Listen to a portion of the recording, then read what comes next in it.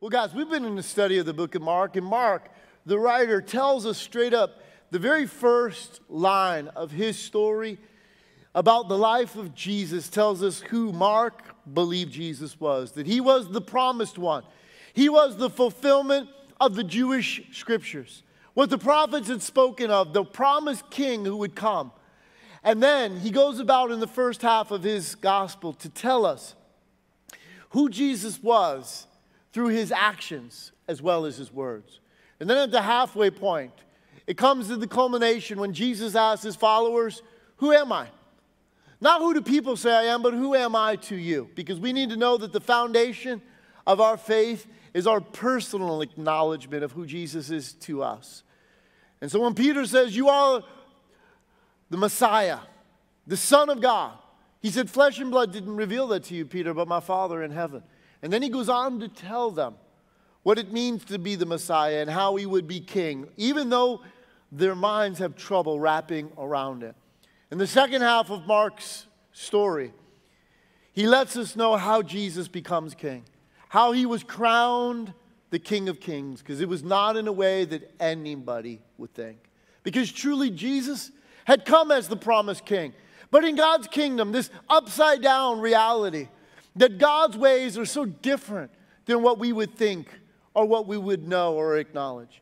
Because see, when you talk about a coronation is when a king is crowned. It's when they take the oath. It's when they're anointed, and when that sovereign takes their throne to rule over their kingdom.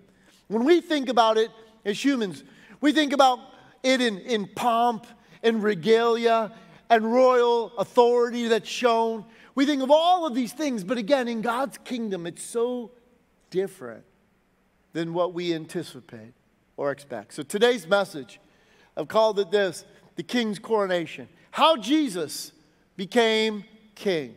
Because you and I need to understand that true power is not in just the ability to act, but in the ability not to act even when you have it at your disposal to be able to do so. The ability to restrain is one of the greatest efforts of strength and power. And Jesus, his rule was so different, so contrary to what our minds would think. See, when we want a champion, we want someone to come, be honest with me, we think of somebody that comes to fight our battles on our behalf. We have in our mind whatever you look at as a hero. You know, when I was growing up, whether it's a Bruce Lee type, whether it's one of my favorite movies, you want Maximus, a gladiator, that you don't come to, or whether it's just a John Wick type. You want somebody, you want like a Liam Neeson to be the one in Taken. You want God as a king to come and get you back from being taken by an enemy. That's what you think. But you see, Jesus came in a kingdom that showed a separate and different value system. In the kingdom of God, Jesus taught us that the last would be first, that the greatest would be the servant of all. And so in essence, when we think of a kingdom, we think that it's the citizens and the soldiers who fight and die and are willing to die for their king. But in God's kingdom, Jesus the king was the one willing to come and fight and die on our behalf, and not just for us, but even for his enemies. You see, everything in the kingdom of God is so radically different because why? Jesus came preaching the message of the kingdom. In fact, the very first message he ever declared, he came telling everyone that the kingdom of God was coming. That God was coming to regain his authority, to regain all the reign of him over all creation, to restore all things. And then he said something that was so outrageous to the minds of those that heard it. He said, he is doing it all through me. I'm the one who's come as king to reign over the kingdom. See, Isaiah had said that God himself would come. The promises of the Old Testament prophets said that God himself would come, that God would be our Savior, that God would be the one who would rule and reign over all this. But yet we see Jesus, because Jesus was the one who had come to bring it. And so when Jesus came riding into Jerusalem, anybody who ever thought that Jesus never declared himself to be the Messiah is just ignorant.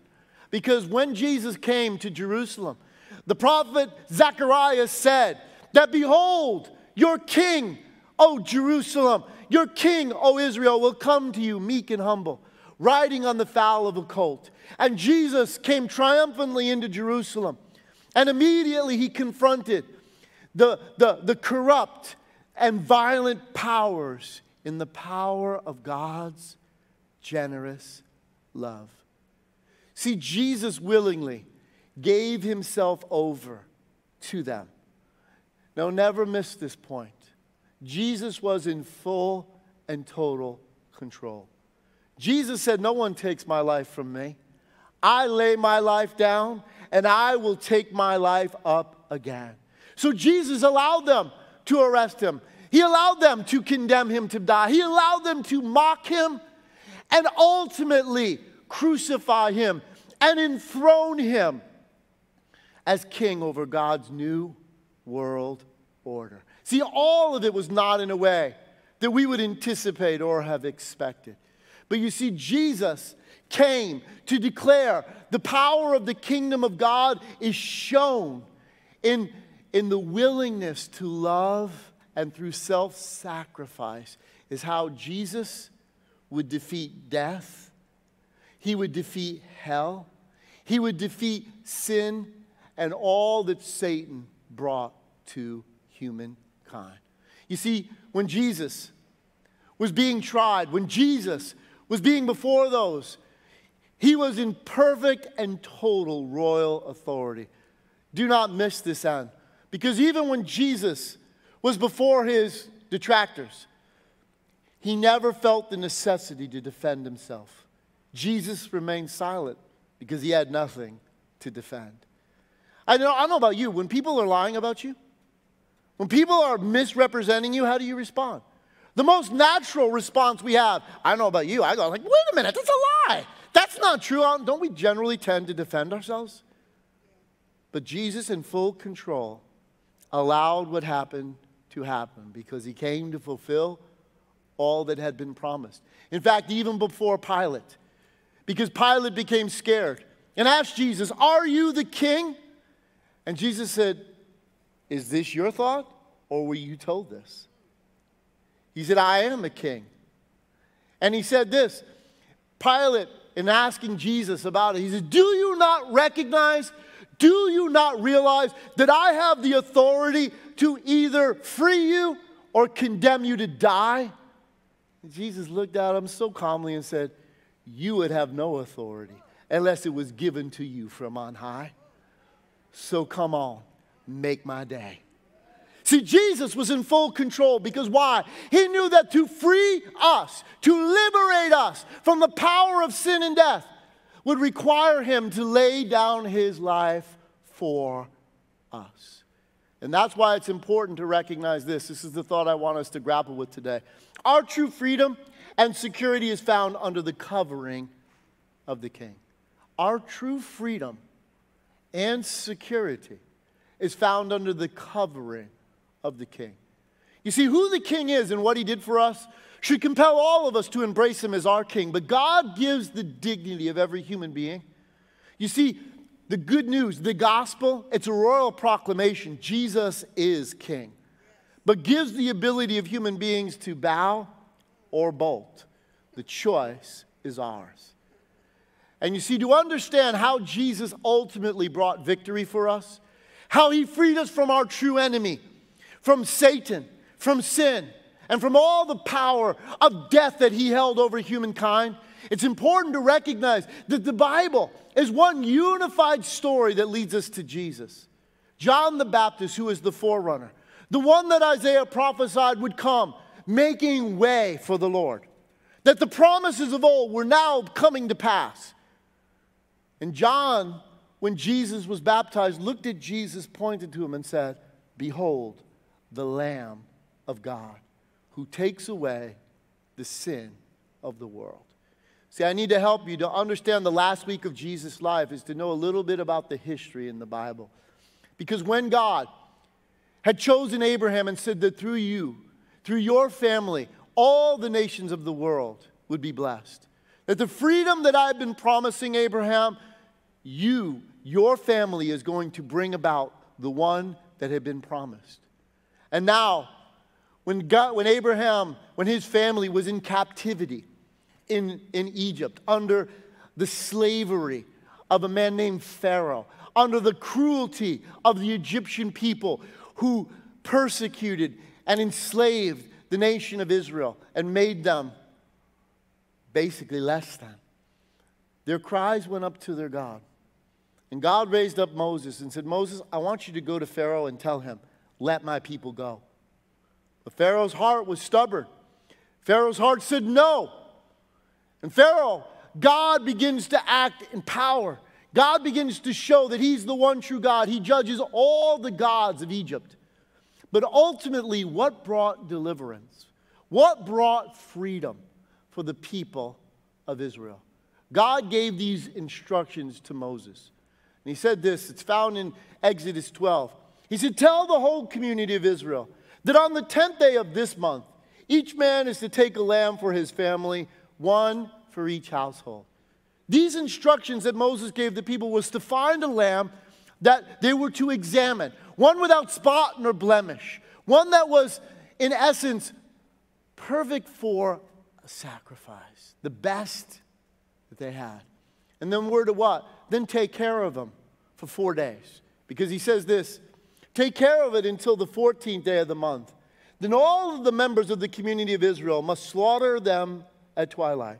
And then what? And then they are to take some of the blood and put it on the sides and the tops of the door frames of their houses where they eat the lamb. So here was the instructions. Find a lamb that was spotless, take care of it, kill it on the 14th day, take some of its blood, put it on the door frames of your home, and then gather inside and eat. Why? Because look at verse 13, what God said. The blood will be a sign for you on the houses where you are. And when I see the blood, I will pass over you, and no destructive plague will touch you when I strike Egypt. In other words, what was it that protected the people? What was it that gave them their freedom? What separated them from all that was going on in Egypt? Was it their nationality? Was it because they're Jewish that they were saved? No, not according to the scripture here, right? Was it because they had a covenant with God from Abraham that they were saved? Was that in it alone? No. What was it that did? They had to obey. They had to trust that God would deliver them through the blood of the Lamb. They had to respond. They had to act. They had to think. Their minds could say, oh, this doesn't make any sense. But guess what? If they did not act in accordance to what God said, then they would not experience the freedom. They would not experience the deliverance that God had for them. In other words, they had to act in faith. They had to trust that what God said he would do. Now, this was the most sacred ceremony that the Israelites then enacted, the feast of the Passover. You see, that's where we get the name from. God said, when I see the blood, I will pass over you. The judgment that's coming on the world because of sin and unrighteousness, you, my friends, are protected and covered by the blood of the Lamb. So in essence, Jesus, to understand the last week of his life, Jesus enters Jerusalem during the Passover. In fact, at the beginning of the Passover festival. The day in which Jesus, what we celebrate today as Palm Sunday, the day that Jesus comes into Jerusalem is the 10th day of the month. The day in which they were to declare and select a lamb for themselves. And then what happens to Jesus? Immediately, the chief priests and the elders begin to examine him. They begin to ask him. When you read the Gospels, what you discover is they're sending party after party to go to Jesus with questions. They're attempting to trap him. They're attempting to find a way to find fault in him. But every time that they try to trap Jesus, their trap falls on themselves because Jesus confounds them with his answers. Jesus is spotless. There is no means of accusation against him. So finally, when their plots don't work as they expect, they hatch another plot where they get one of Jesus' disciples to betray him.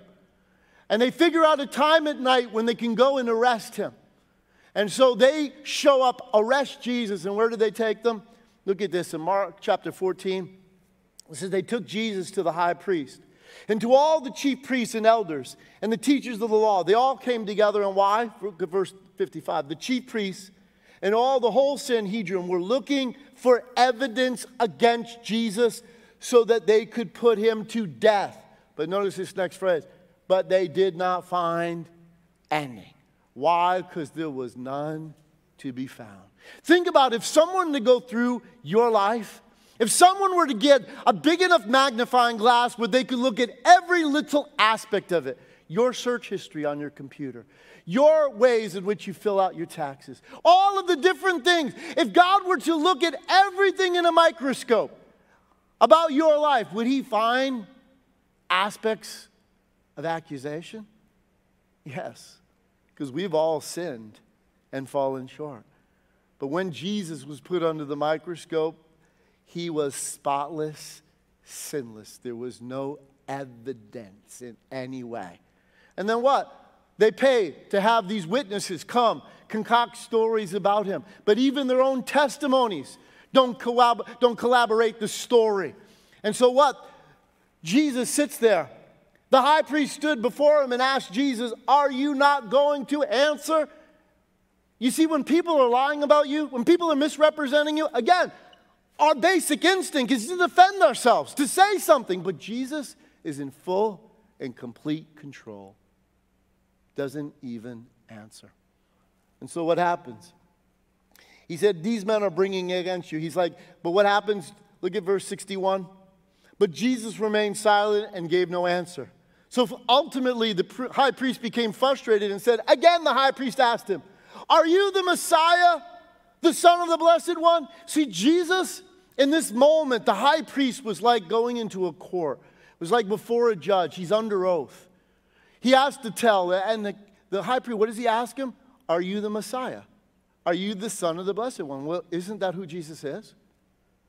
And so Jesus is asked the simple question, who are you? And Jesus boldly answers, look what he says. I am. In fact, that's the most sacred name of God. That's the term Yahweh. He said, I am the one that had been promised. I am what you are asking me. I'm the one who had come in fulfillment of all that the ancient prophets had spoken. I am. And then he says this, and you will see the Son of Man sitting at the right hand of the Mighty One and coming on the clouds of heaven. That is a direct reference to Daniel 7, which is one of the most beloved messianic prophecies. That Jesus was coming to be the king who would reign forever over all of the nations of the world. That's exactly what he makes reference to.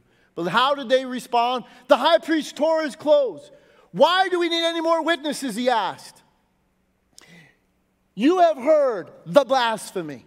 See, to the Jewish mind, blasphemy was a horrible sin. It was what? A human being claiming that he was equal to God. In other words, the way to defile God. You're trying to bring God down on your level without realizing the God of his own will, the God of his own accord, had taken on the body of a human and come down for us to ultimately be the sacrifice that we all needed. But they declared that he had spoken blasphemy. He said, what do you think? And they all condemned him worthy of death. So they condemn Jesus, and then they take him to Pilate. Why? Because the Jewish authorities did not have the authority, they did not have the right to execute somebody. That required Roman authority. Why? Because they were under Roman occupation. They were a part of the Roman Empire. And so it required the governor to make an edict if Jesus was to be put to death. So they take him to Pilate. And this is the height of religious hypocrisy. Because they bring Jesus to Pilate, but they won't go into Pilate's palace because they want to be ceremonially clean to be able to eat the Passover. Although they're condemning an innocent man to death, they're worried about being unclean. But Pilate comes down to them. And here, it's so amazing. The chief priests and elders make all of these accusations against Jesus. And Pilate looks over at Jesus, and he's silent. And the Bible says that Pilate marveled. it always caught my attention.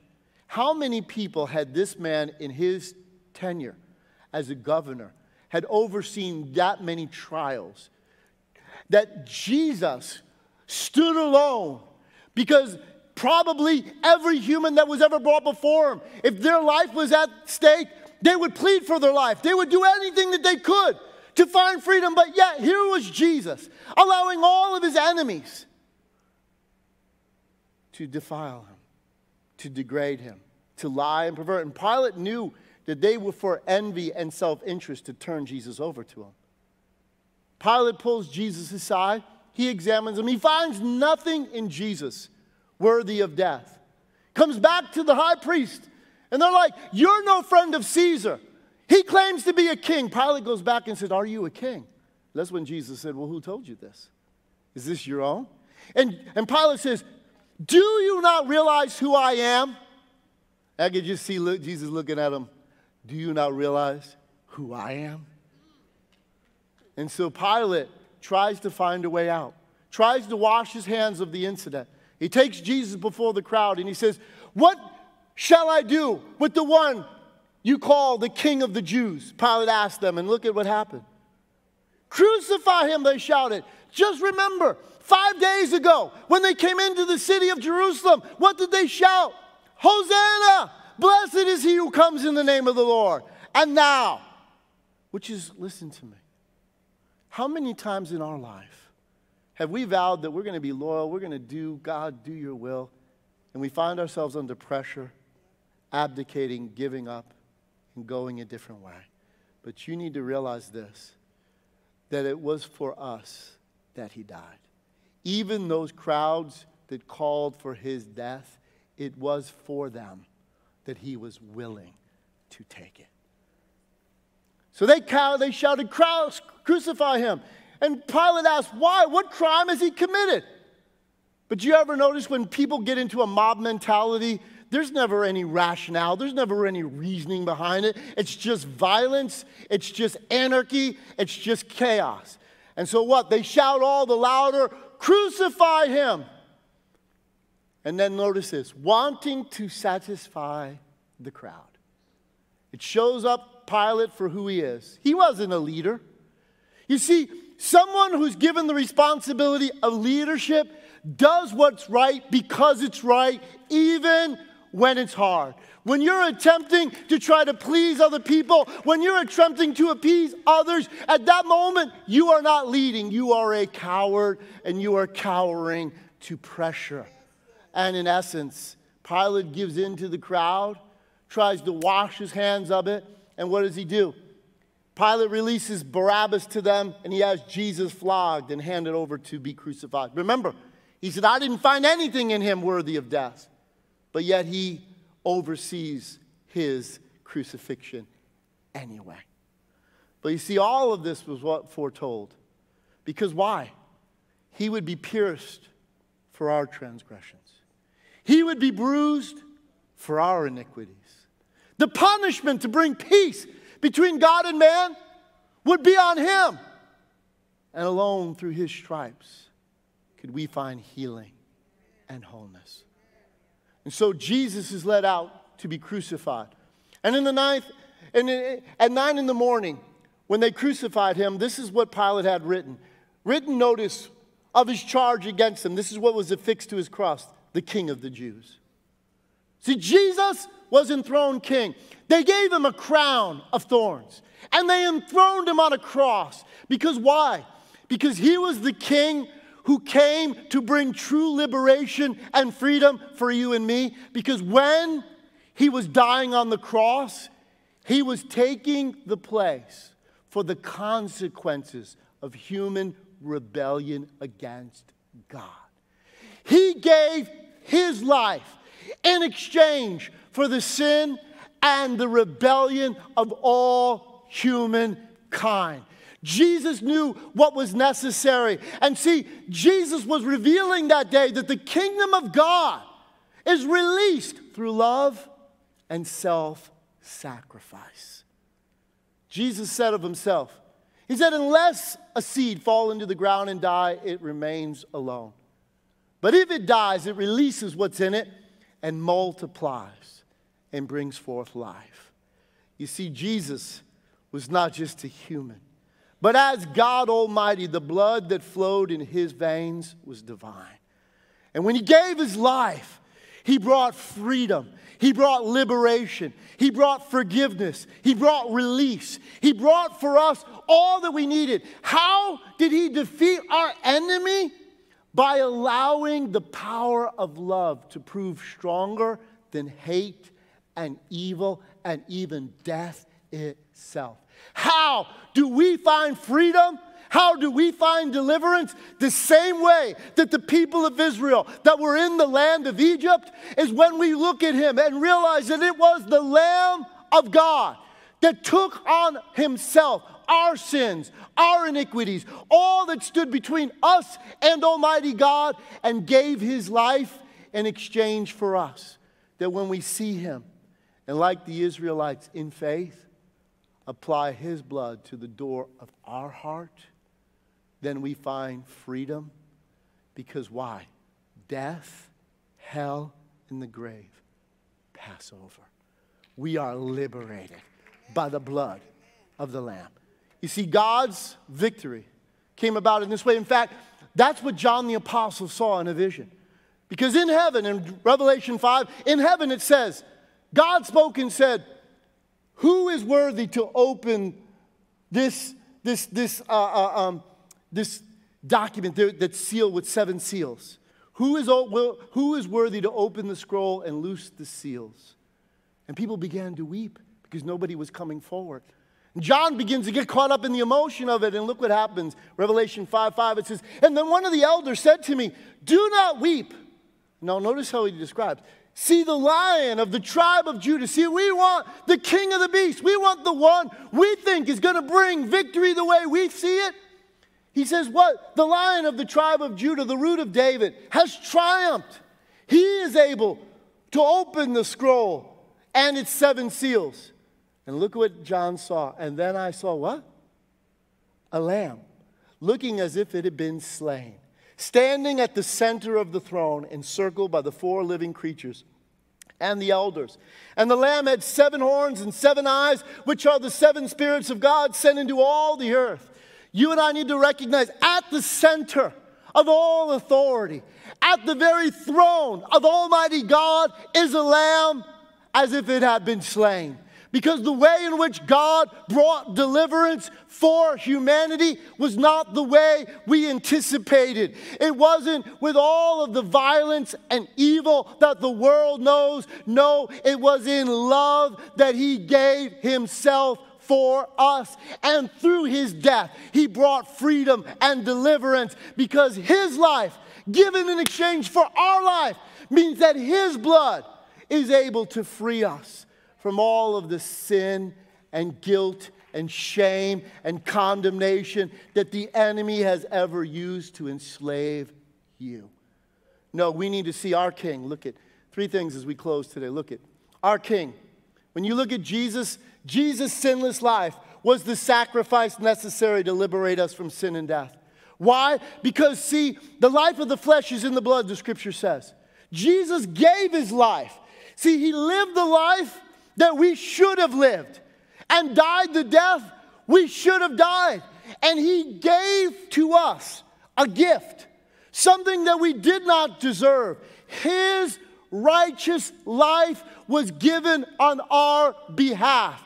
And that's why Scripture says, when you and I begin to embrace this, this is where we experience the freedom that comes through this. Because why?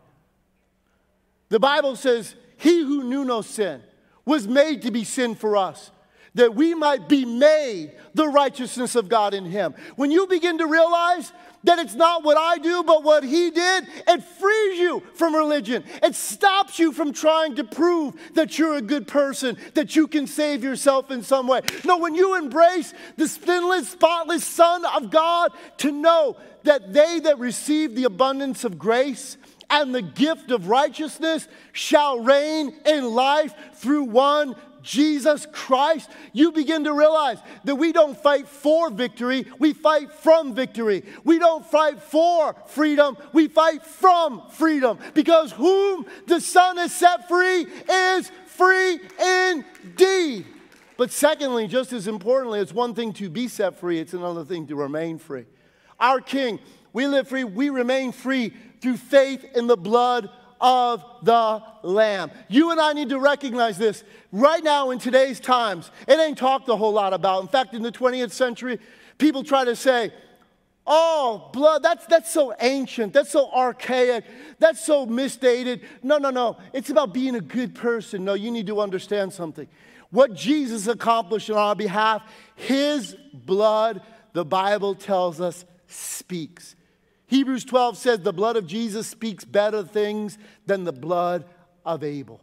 You and I need to learn to tune in and start listening to what the blood is saying. And stop listening to the lies, perversions, and ways of the wicked one. Because when you begin to listen to the power of the blood, you realize that the blood tells you that you are redeemed. Redeemed means to buy back. In fact, human worth was only valued one time when it was placed on a scale to determine what it was worth. And you won't find it anywhere else but to look at the cross, because it blows the human mind. Worth is what somebody is willing to pay on their behalf. In fact, when someone's held for ransom, what are you willing to give to get them back? When you begin to recognize that Jesus gave his life as a ransom for us, it's the blood of Jesus that begins to tell you so loudly, so clearly who you are. Why allow the voices of the world to tell you you're less when the blood is telling you that you are more precious, more valuable than you have ever even begun to imagine? In fact, the blood, it reconciles us to God. What does the word reconcile mean? It's an accounting term. What you and I need to recognize is this, that the debt has been paid. When you begin to recognize the power of the blood, the debt's paid once and for all. Then you stop allowing shame or guilt or condemnation to make you run from God. No, you need to realize the blood of Jesus is an ever-present reality that tells you that even when you sin, don't run from God, run to him. Because why? The blood has already paid the price. The more you begin to recognize that, the less control the enemy has over you. In fact, the Bible tells us that through the blood of Jesus, we are cleansed. In other words, there's no record. It is removed. All of the stain, all of the shame, all of the condemnation has been taken away when you understand the power of the blood. In fact, the Bible tells us through the blood of Jesus, we can enter boldly into the throne room of grace. The Bible tells us in Hebrews chapter 9, it says, if the blood of bulls and goats and the ashes of a heifer sprinkling the unclean thing sanctifies to the purifying of the flesh, how much more shall the blood of Jesus, shall the blood of Christ, who through the eternal Spirit offered himself without spot to God, rather purge your consciousness of dead works to serve the living God. See, the blood has been telling you, you need to stop carrying around all of the baggage that you carry from a relationship to a relationship. All of the baggage that tells you that you're not, that you're less than. Stop carrying the baggage of the comments of others that you've held, carrying around like a ball and chain on your leg. No, the power of the blood of Jesus Christ declares today that you are free, that you can walk in liberty. Because why? The blood testifies that you are free.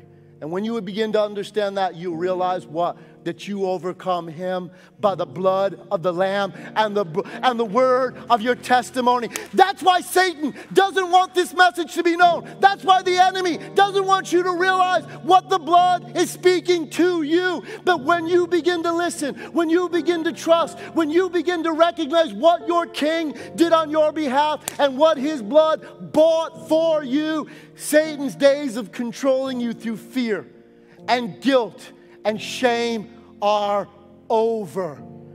You and I are free, because whom the Son has set free is free indeed.